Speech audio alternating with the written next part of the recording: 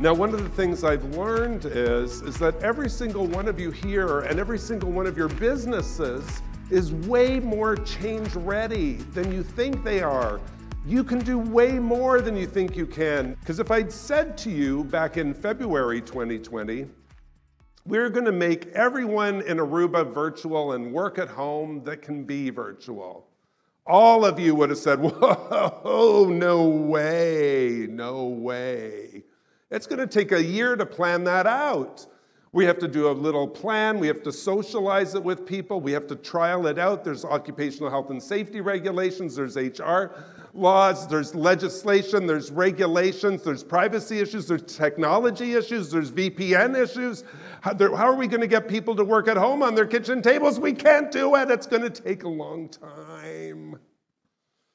And then once we have the plan, what we're going to do is we are going to have to implement the plan, and that's going to take another year. We have to do a rolling wave rollout. We have to pilot it. We have to see if it works. Then we have to get feedback and evaluation, and then maybe by year 3, we'll have it down. And yet I know, not only did you do that here in Aruba on Friday, March 13th, we did it in Canada, we did it in the US, we did it in the UK, we did it in the Netherlands, we did it all around the world. Everyone went like this into virtual mode. So we are way more change ready than we think, and we break through our own self-imposed limitations that we have. The good thing about COVID, if there is one good thing, is that crises that we've been through like this are where people find their greatness. Crises pull out our greatness. Why is that? Because it pushes us in ways that we haven't been pushed. Every single one of you and every single person on the planet that's gone through the last 3 years, you have a whole new set of change muscles. You have a whole new set of skills and abilities that you did not have before. Because if you can go through 3 years in the pandemic, what can't you do? Ramp up that future readiness by consciously engaging your brain. Future focus that language. Expand your thinking and leverage the alchemy and power of language. Because it's that power of language that you use that will either engage people in your ideas or push people away from your ideas. And last but not least, remember to take calculated risks for inspired action. And be like Jim Dunn. Show up for people in those 2% moments. I call them those 2% moments. They don't happen a lot, but they're those moments that matter in your relationships with others. Calculated risks are tied in with innovation and innovation thinking. If you don't take risks, you don't get innovation.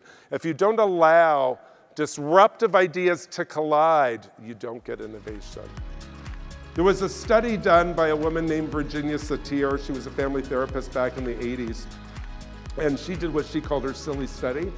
And if you don't believe me, it's on page 227 of her book that was written in 1988, which I can't remember the name of it.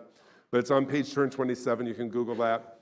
She did a silly study, and she found that there were over 250 different ways to load the dishwasher and do dishes.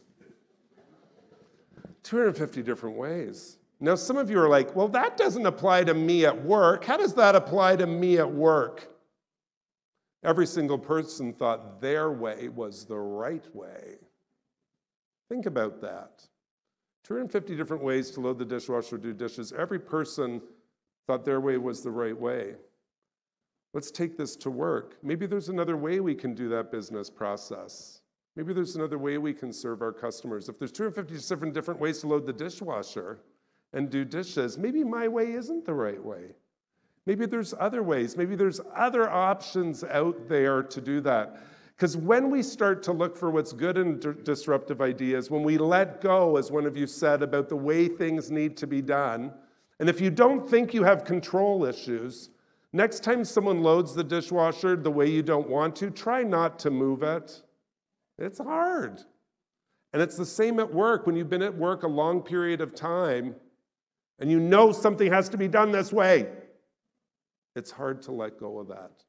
But if we want to move forward in the future work, we have to do that. And as a leader, Never underestimate the power that you have with the people that are in your orbit, whether it's clients, customers, colleagues, people you work with, people above you, people below you, people around you. Never underestimate that power that you have in your one-to-one interactions.